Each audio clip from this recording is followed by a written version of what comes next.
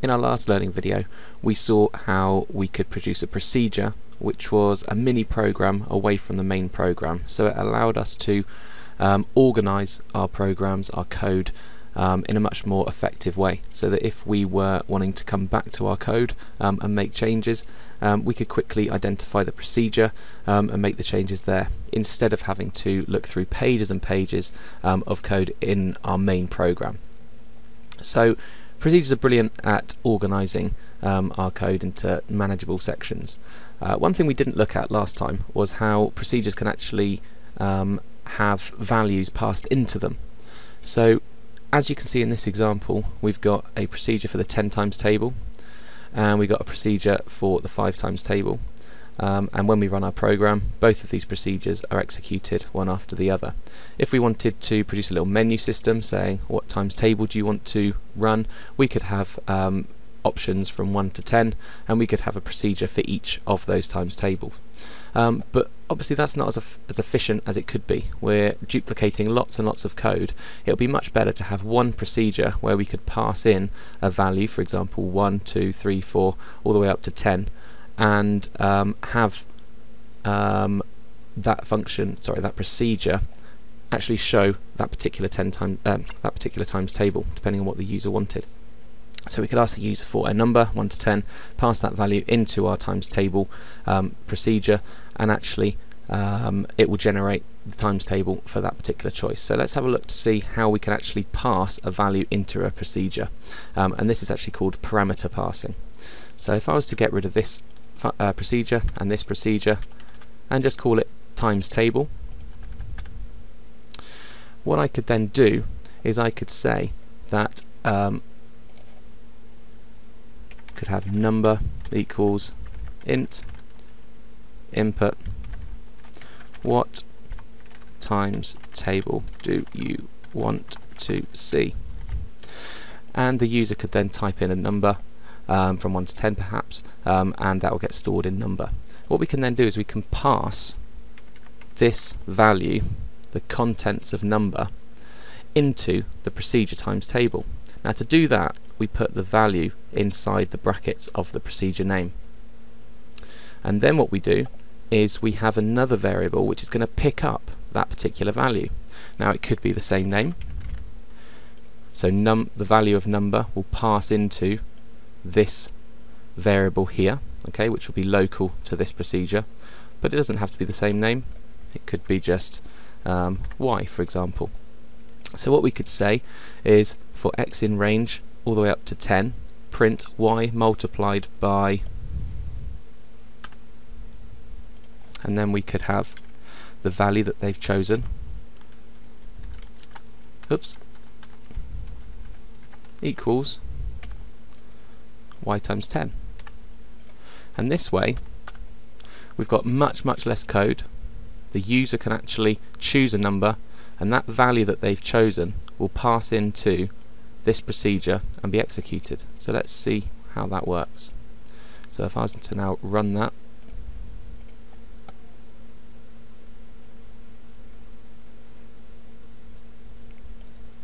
what times table do you want to see? Let's say we want to see the 2 times table. 0 multiplied by 2 is 0, 1 times 2 is 2, and so on and so forth. Let's try that for another value. So let's try the 4 times table, for example. And you can see how again the 4 that has been entered has been passed into this times table procedure. It gets picked up by the variable that we've put inside the y bracket. So the parameter has been passed in, and we are now using y inside this procedure. Okay, so that's called parameter passing. We can pass parameters into our procedures to make our code a lot more efficient. Okay, now a procedure is exactly what we've just seen. A function, however, is a little bit more advanced.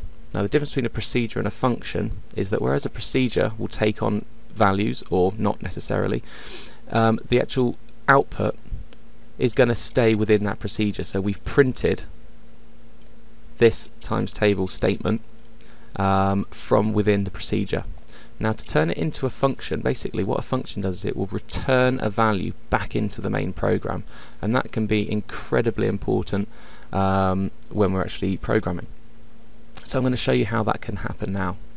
So what we can do is we can say, we'll set it up exactly the same, but the difference is that I want to actually return different values. So I'm going to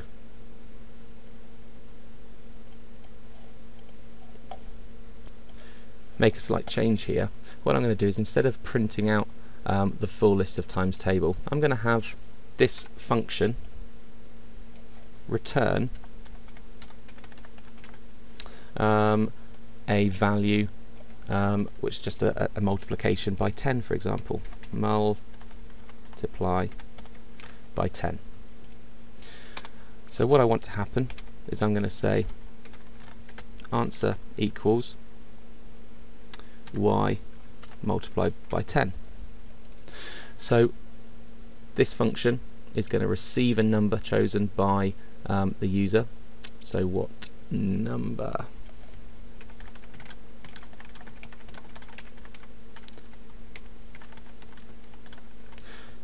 number do you want to multiply by 10?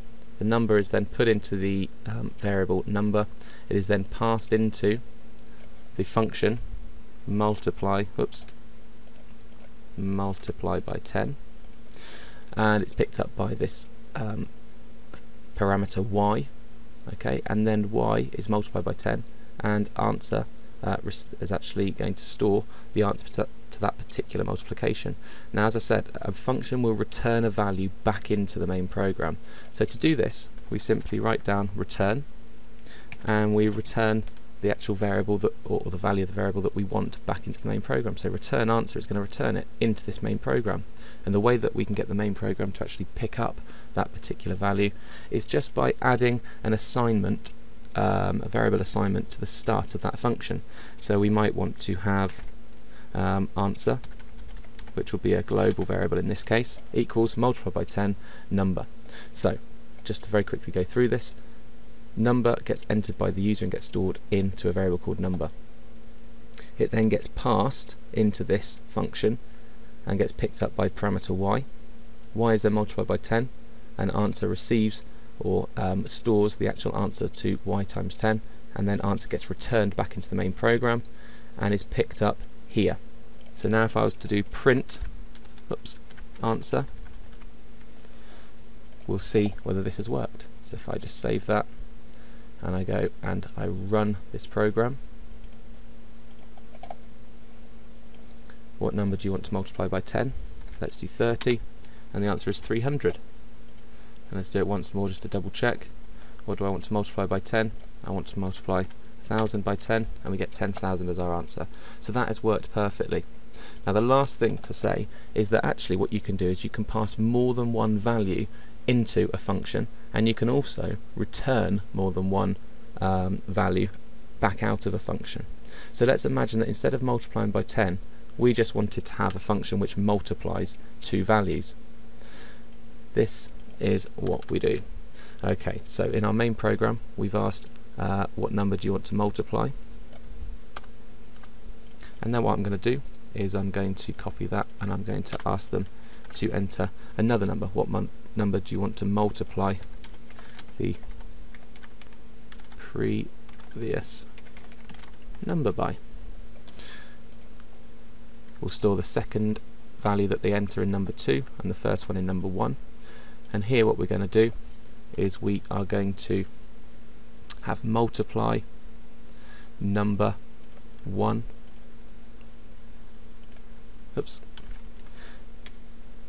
and we'll also pass in number 2. So two values here are going to be passed into this multiply function. So to pick up those, I'm going to say x and y are the two parameters that are going to pick up number 1 and number 2. And it's really important at this moment to note that it picks it up in the same order that it's given. So number 1 is going to go into x, and number 2 is going to be passed into y. And now what I'm going to do is just say answer equals y times x, or x times y would make more sense, wouldn't it? Okay, not that it makes a difference. So answer equals x times y, and then we can return the answer.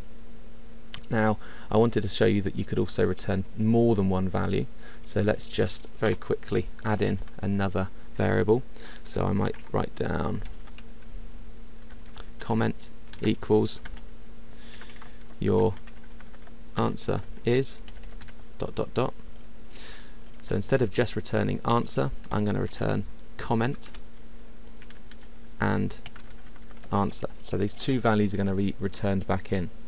Now, because I can only actually have one variable pick up these two returned values, this is automatically going to turn from a variable into a tuple. Okay, now a tuple is just like a list. It's a data type that can hold more than one value, but whereas a list can be changed, you can append to a list, you can pop values out of a list, a tuple is constant. Okay, so once a value's gone into a tuple, it can't actually be changed. So let's have a look to see how this program actually runs. So if I go to save that, and then I click on run, external run, what number do you want to multiply? Let's multiply 10, and what do we want to multiply the previous number by? Let's say 4. It says your answer is 40, so that is perfect. Okay, so it's actually taken the comment variable and the answer variable from the function, and it's passed it back, returned it back into the main program. It's been picked up by answer, which is a global variable, and it's actually a tuple. Okay, so that's then printed. So if I wanted to print those out individually, just to show you, what I could do is I could say print answer square bracket 0 and print answer square brackets 1. So that's going to return each individual value from that tuple. So let's run that and see if it works. What number do you want to multiply? We'll do 10 again. This time we'll do 5. Your answer is the first thing that's been printed out, first part of the tuple. Answer 1 is 50. Okay, they've been printed out separately, and then your answer is 50 has been printed out, so the whole tuple has been printed out there. So that is an example of how first of all you can pass parameters into procedures so that you can actually get a procedure working a bit more efficiently. And then we've also looked at how you can turn a procedure into a function by having this return statement, okay, returning values back into the main program. That's what a function does.